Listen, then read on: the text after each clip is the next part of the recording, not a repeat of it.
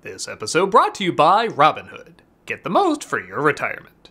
Hey folks, we're starting YouTube memberships. If you want access to emojis, polls, behind-the-scenes videos, and other perks, check out and see if you want to become a member. And we'll be at Midwest Gaming Classic in Wisconsin in early April. Hope to see you there. Faster than a speeding bullet. I swear that never happens. More powerful than a locomotive. Able to leap tall buildings in a single bound. But he can also fly, so it's a tad less impressive when you know that. Look! Up in the sky! It's a bird! It's a plane! Well, I'm not looking up for any of those things. It's Supermonth! Hello, I'm the Nostalgia Critic guy. Remember, so you don't have to. Why is everything still black and white? I thought it would look more like the Snyder Cut. Look, Ferrado, I hired you to do the Critic cut of the Snyder Cut. I expect you to be professional! Maybe your office is so eye-bleedingly red, all you can see is black and white. Fix it! Much better. Why did you have me edit this again? Because I already reviewed Justice League, and because I edited that, somebody else has to edit the review of the Snyder Cut. Isn't that backwards? Now you're understanding the DCEU. Is my 10-hour edit ready? Yes. Wonderful. But I crammed it all into 25 minutes. But the 10 hours are still in there, right? Sure. Snyder Cut, baby!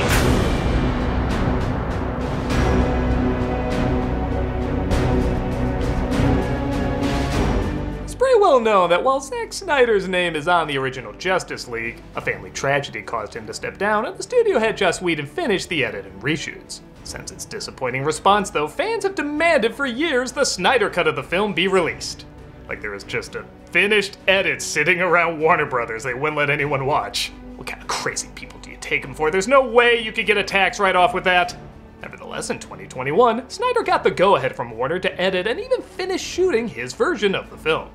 Now, I'll be totally honest, I didn't think it was gonna be that great. Snyder's a talented filmmaker, but I don't think he always understands the important center of his characters. In Batman v Superman, I still don't know why Batman is fighting Superman. However, I like seeing people's untampered vision of something. I find it interesting. Star Wars was clearly great because people stepped in and gave Lucas advice. But man, Phantom Menace is one of the most fascinating examples of people just never telling somebody no. Well, Warner said yes several times here, allowing Snyder to shoot in the IMAX ratio like he intended, giving a pretty hard R rating, and even having it clock in at 4 hours. Words can't explain how excited I was to see this implode on itself, but at least an artist would finally have his untampered vision.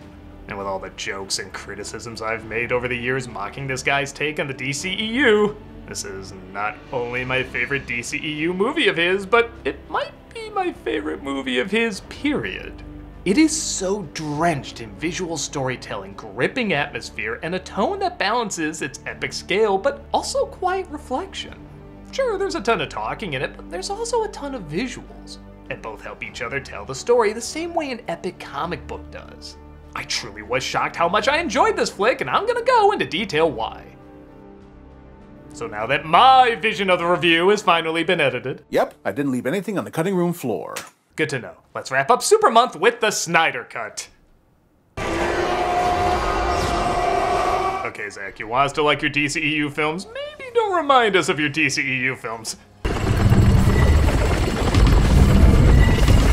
Well, it's already more Cyborg in this cut than we've seen in the Whedon version. I will say the only thing I miss from the original edit is the Everybody Knows song. I was actually surprised that wasn't a Snyder choice, but it already sets up the mystery of the mother boxes much better without even uttering a word of dialogue, as we see them seemingly come to life with Superman's death. Just the buildup of this cautious Amazon approaching this thing is far more tension than anything in the original. Except that one shot, we all agree that's the one good moment in the film. Bruce Wayne goes searching for Aquaman, so he asks Aquaman if he's seen him. There's a stranger, comes to this village from the sea. He comes in the winter when the people are hungry. He brings fish. Which is kinda like killing family. You know, if I want Whedon jokes, I watch the Whedon version. With that said, it is interesting comparing these two alternatives. Like, both these scenes get across the same thing, but Whedon's version only sticks to the essential information with an occasional joke. It's tight and quick, but you tend not to care because it goes by so fast. Snyder really takes his time, which you think would drag, but it keeps you more invested because the characters are really taking in what the other is saying. Thus, we are too. With that said, I am kind of surprised some dumbbell moments made it into both versions. Fight comes, we'll need you. Don't count on it, Batman. Why not? Also, can you call me Shazam around total strangers? But we get the song,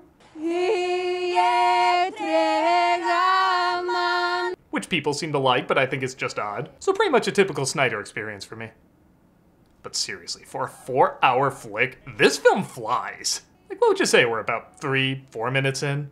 We're at the 15-minute mark already, and it does not feel like that amount of time has passed. Even if they do repeat some of the same mistakes. Maybe a man who broods in a cave for a living isn't cut out to be a recruiter. I hope this god is in on our secret. Did you hear me scream that back there? The him being Batman part. We get the terrorist attack Wonder Woman foils, except, again, more engaging. We're a small group of reactionary terrorists who want to turn back the clock in Europe 1,000 Boring. years. The mindset Whedon had on the first edit. Can I be like you someday? You can be anything you want to be. Okay, that's a little much, but literally the film ends with her cutting a guy's head off. I think a little levity is welcomed. Steppenwolf arrives to steal the mother box from the Amazons. And okay, he's still not like an amazing villain, but he's like Loki. When you know Thanos is coming, he's decent enough and gets the job done. Snyder's slow-mo is utilized a lot better here too. In a lot of his films, it feels kind of random, but when he uses it here, I feel either how demanding the physical strengths of these heroes are, or what a character is processing. I never thought about these nameless Amazons fighting Steppenwolf, but when the Queen in slow-mo slides out of there and looks back at her temple crumbling with all them inside, you feel the same loss she's going through in that moment, but also feel the urgency that she can't slow down, she has to keep moving. Steppenwolf does get the box though and vanishes with it. You're all fired. They do that lighting Gondor beacon thing, and Diana gets the message. She goes searching for answers by putting the arrow shot at an ancient temple where the future forecast doesn't look great. Again, not one word is uttered here, but looking at these carvings against Diana's reaction is all you need.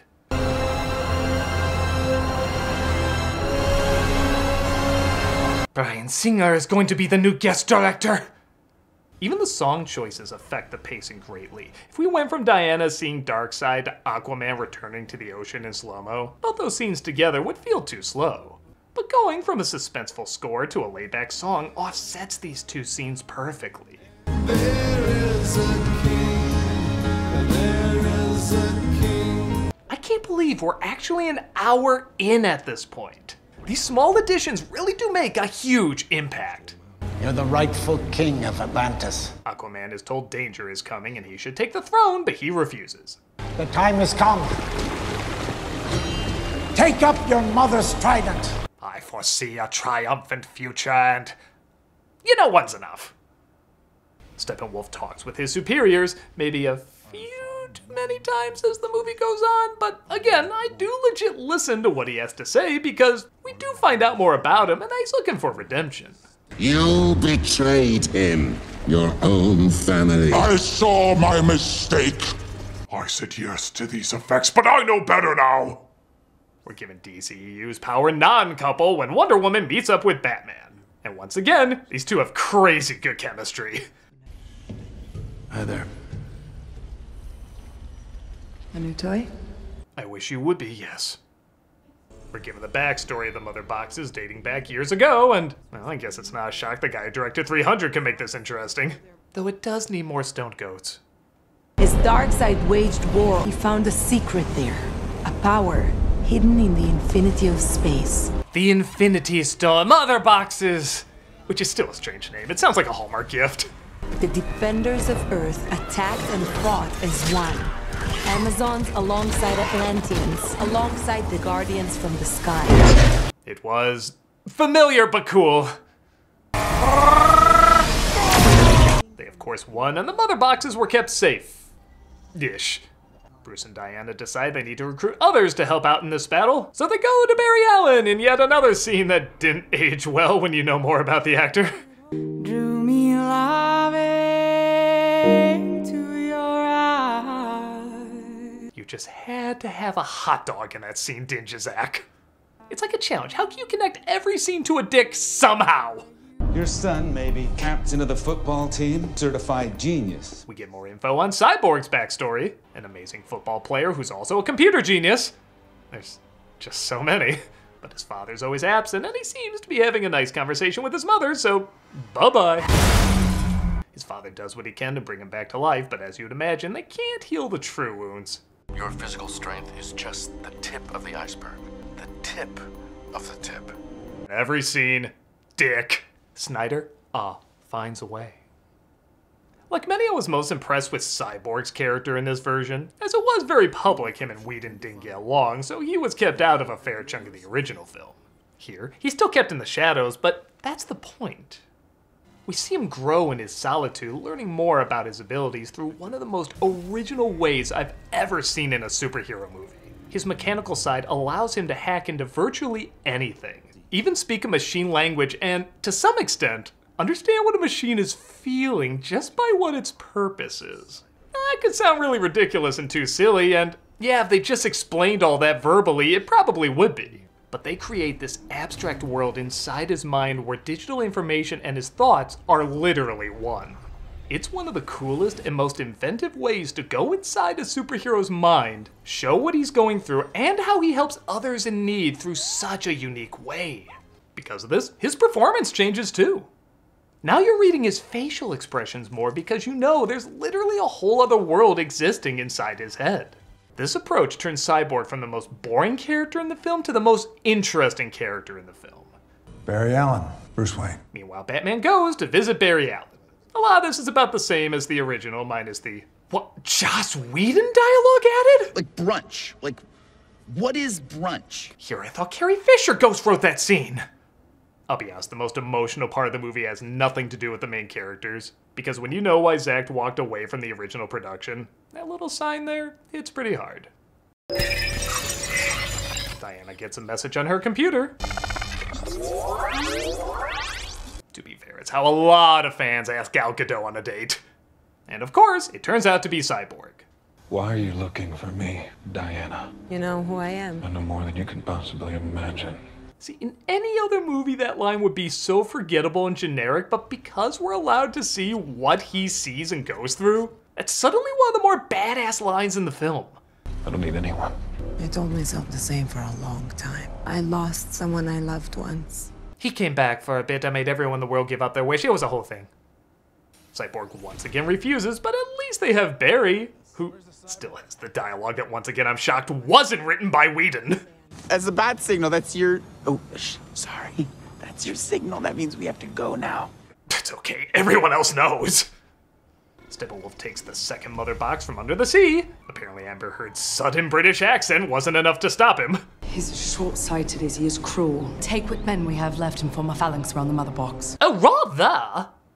And only a regular movie running time in, I think we can show our heroes teamed up in costume now. These lead back to Stryker's Island, between the two cities. A bunch of scientists have been kidnapped by Steppenwolf, one of them being Cyborg's father. Thus they go in to try and save him. Do you really think that... Oh, wow, they really just vanish. Huh? Oh, that's rude. You know, can you run back in time and create a paradox where your jokes work in movies? They have a big fight, and, well, again, Snyder's pretty good at making visually interesting battles, and this one's no exception. But I never saved anyone before. Yeah, that scene's gone, thank God, that made no sense. Aquaman joins the party like before, and the last mother box is safe for now. The resurrected Darkseid is not pleased. I will stride across their bones and bask in the glow of anti-life. He seems nice. We discover Cyborg's father used the mother box to bring him back to life, which means they can use it to bring back the person they don't even have to name. Who's gonna say it? I'm not gonna say it. Oh, right, this is Supermonth. Did you know that even if you have a 401k for retirement, you can still have an IRA? Robinhood has the only IRA that gives you a 3% boost on every dollar you contribute when you subscribe to Robinhood Gold. But get this, now through April 30th, Robinhood is even boosting every single dollar you transfer in from other retirement accounts with a 3% match. This offer is good through April 30th. Get started at robinhood.com/boost. Subscription fees apply. And now, some legal info. Claim as of Q1 2024, validated by Radia's global market research. Investing involves risk including loss. Limitations apply to IRAs and 401ks. 3% match requires Robinhood Gold for 1 year from the date of the first 3% match. Must keep Robinhood IRA for 5 years. The 3% matching on transfers is subject to specific terms and conditions. Robinhood IRA available to U.S. customers in good standing. Robinhood Financial LLC membership SIPC is a registered broker-dealer.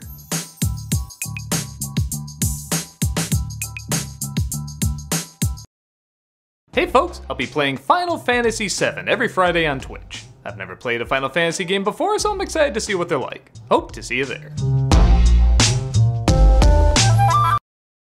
They dig up Superman's body and we get one of the most badass lines building him up. You can't bring down the charging bull. Don't wave the red cape at it. You do when it's this red cape. This red cape charges back. Pretty cool. And they sneak into the lab to play God with a god. Oh, by the way, Lois is in this. Yeah, she's about as shoehorned in as she was in the other versions. Anyway, back to cool. There's not enough charge to wake the box. I might be able to do it. Flash uses his super speed to charge up the mother box to charge up Superman, except this time there actually is a point that returns later with time travel. Oh, and it also gives us this disturbingness.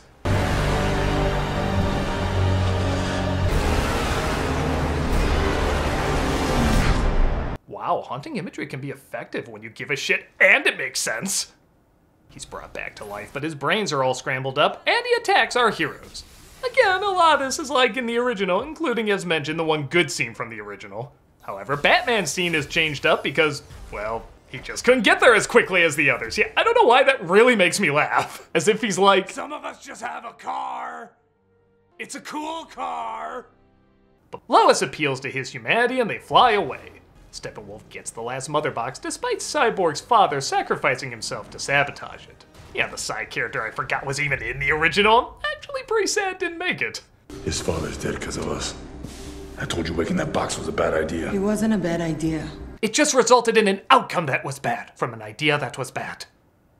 Superman and Lois return to his mother's home, and remember that line in the original when she says you smell good? And you were like, even for Justice League Joss Whedon, what was that about? You smell good. Did I not before? Well, here's what it was supposed to be. This is home. You spoke. Did I not before? This movie relies so much on visual storytelling, I didn't pick up that he didn't speak either. Everything was communicated just through his expressions and his actions. I also like the first time he speaks is when he's comfortable enough, when he's literally home. It makes sense. Of course, Whedon had to show off his amazing quippy writing and gerbil teeth effects, so he had to come up with another line there, and... You smell good. Those were words. She loved it here. So did I. There's more of Lois reconnecting Supes to his memories, which was definitely needed in the other version. And the rest of our heroes try to form a plan to how to stop Steppenwolf. I don't care how many demons he's fought and how many hells. He's never fought us. Not us united. Inspiring words, isn't that right, Superman? Oh, wait. Oh, yeah. What was this shit again? He said to me, Lois Lane is the key. I think it's something more. Something darker. So dark, you'll literally never see what it's supposed to be. It also looks like Cyborg fixed Bruce's plane he could literally never get off the ground. You fixed it. It wanted to fly. Flight is its nature. Yours too.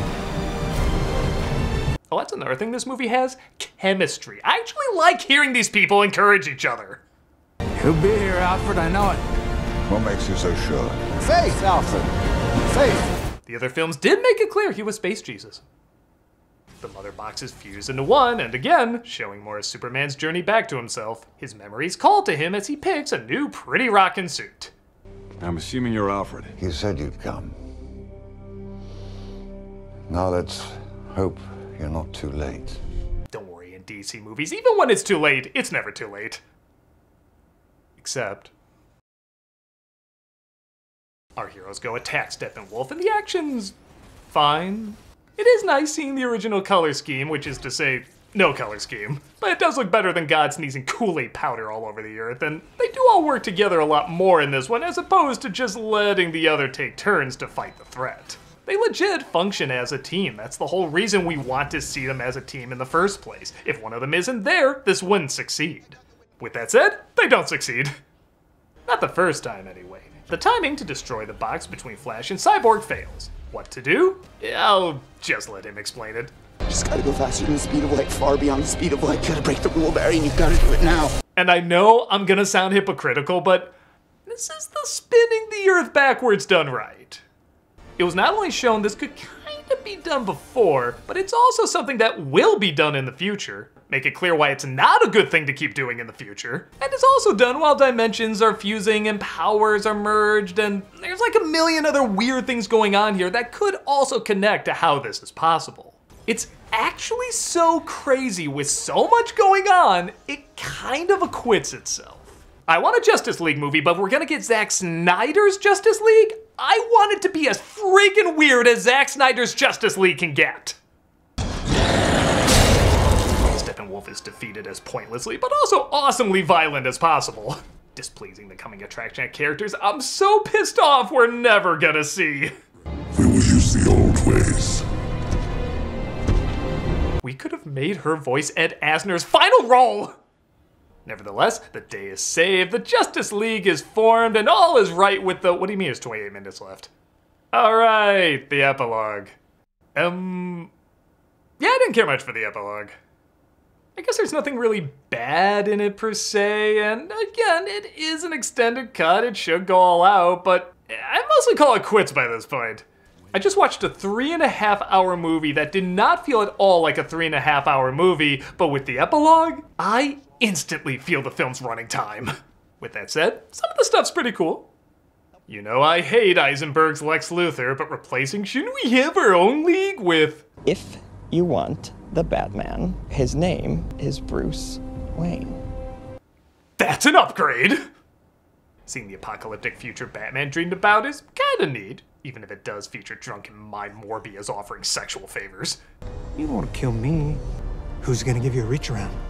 It's Jared Leto's Joker, directed by the guy who made this. Of course he says something like that! But probably my biggest screaming to the gods shouting no moment is when they revealed one of the most underappreciated actors, Harry Lennix, was about to play Martian Manhunter.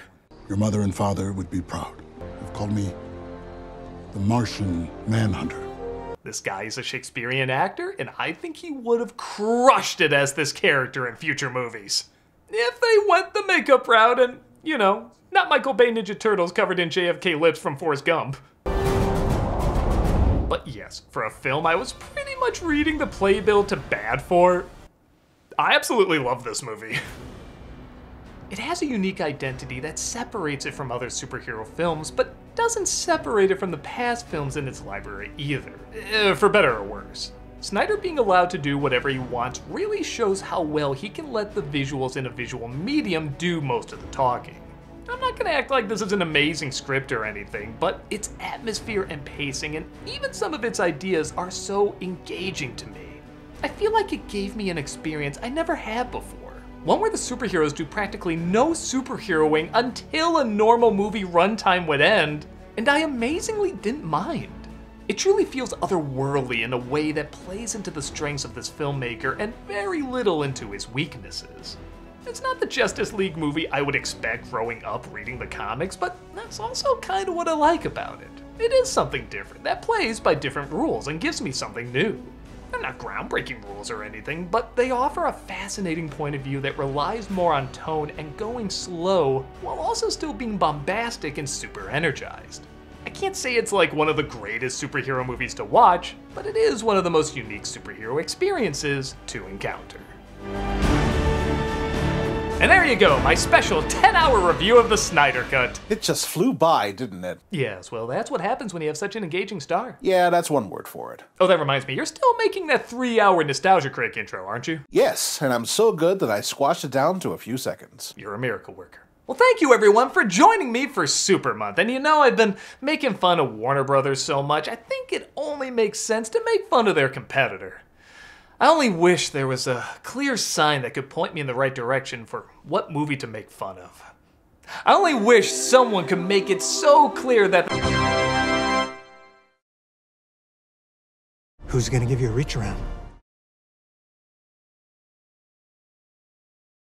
We're continuing cameos for charity, and all this month, we're donating to Living Beyond Breast Cancer. Living Beyond Breast Cancer is fulfilling its mission to provide trusted information and a community of support to those impacted by the disease. They offer in-person experiences and on-demand emotional, practical, and evidence-based content that is meaningful to those newly diagnosed, in treatment, post-treatment, and living with metastatic disease. Having done this for over 30 years and having a 4-star rating on Charity Navigator, this is definitely a great one to support. So if you want a cameo from me saying happy birthday or congrats or whatever, click on the link below and be giving to a good cause. Or if you're like, I hate your face, I don't want a cameo from you, still consider looking at this charity anyway. Whether you donate, volunteer, or just spread the word, you can do a lot in helping this wonderful organization out. So click on the link and give it a look. Thanks so much.